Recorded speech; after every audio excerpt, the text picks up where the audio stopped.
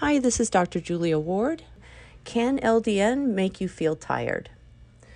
So in some people, LDN can increase sleepiness. Rarely someone will complain about it making them feeling fatigued the next day.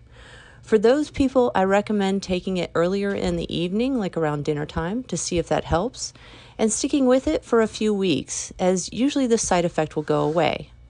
For those who continue to feel fatigued throughout the day, I recommend lowering the dose. Even using 1 milligram of LDN can provide benefit. Just as some people will experience vivid dreams when they first start LDN, this will go away on its own after a week or two.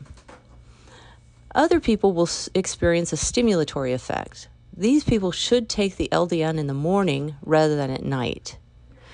Taking a good quality CBD oil in the morning or at night, if you're taking the LDN in the morning, will help reduce inflammation and may help with fatigue, headaches, and/or anxiety.